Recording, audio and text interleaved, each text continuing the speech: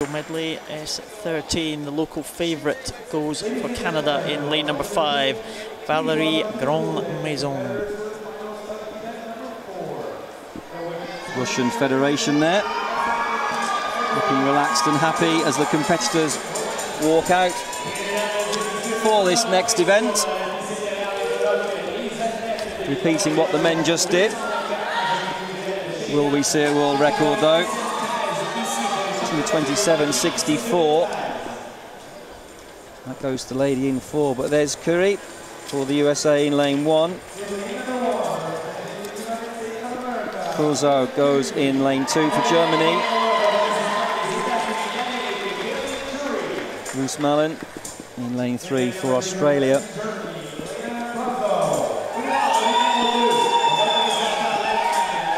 Rebecca Meyers there, popping up, but there is Valerie Grand-Maison. Huge world record, Paralympic champion from Canada. Young for the USA goes in 6.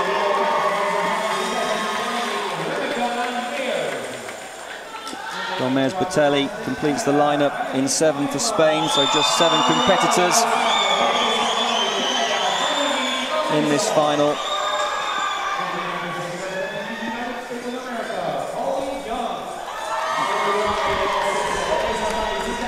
Well, maybe she's tweeting us, that Russian coach there. We haven't given you the Twitter address. We'll have to do that soon. You can send us some messages. Maybe do that slightly later after this particular race. We've got 5 finals, and then we have a series of medal presentations following those finals for the first few events. But Valerie Grand-Maison, one of the poster girls here in Montreal, the local swimmer, trying to add the world title to the Paralympic title that she won in London. Women's SM13 200 metres individual medley is underway. And very good start there from the Paralympic champion, Valerie Grand-Maison. Also a good start from Teigan van Roosmalen from Australia. Not much to choose between the top 4 as they approach the end of the butterfly leg. Grand-Maison maybe just with the edge as they come into the red markers the last 5 metres. Yes, Grand-Maison quick off the blocks, nice through the air and nice into a stroke, but seemed to go to sleep in the first 15 metres of her swimming, but got into a stroke and in a position to challenge for gold. I'm sure she's feeling mentally relaxed. The race really does come through on the third 50. The very technical breaststroke is a crucial leg in this 4-length swim. Valerie Grand-Maison in lane number 4, a full body length down on lane number 5, Meyers. Rebecca Ann Meyers from the USA, turning in 1:10.68. 1 3/4 seconds clear of Valerie Grand-Maison, but she does like a breaststroke, but looking a bit low in the water, I must say. Not pitching the hands up, she's pushing the hands forwards. But here, that's a better shot. But some technical breaststroke work. The white hat, Valerie Grand-Maison. That world record 2:27.64.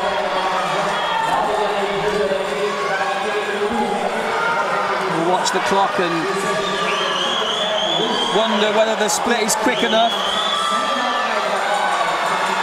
Just about a second down on world record pace, but Rebecca Ann Meyers has come really back into contention here. The US team going crazy, the Canadians also going crazy in the crowd here. It's these two swimmers going head to head.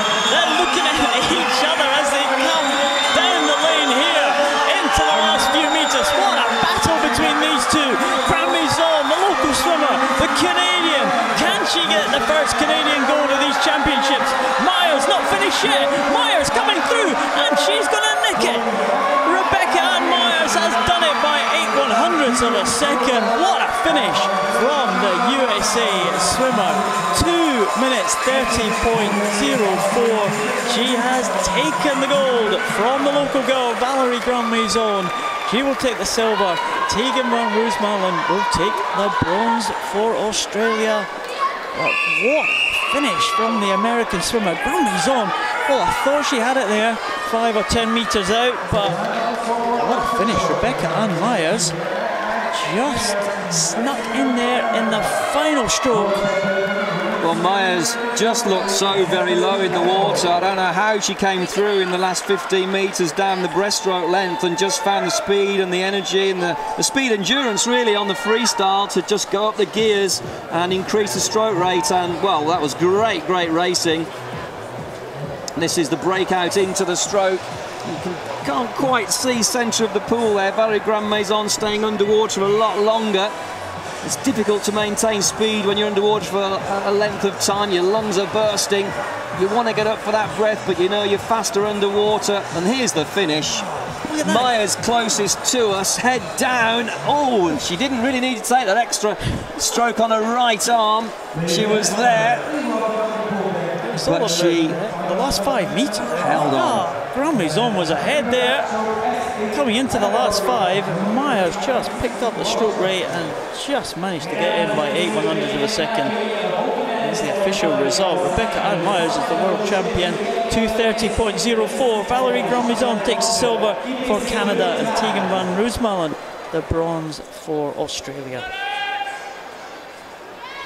Well, a few more races.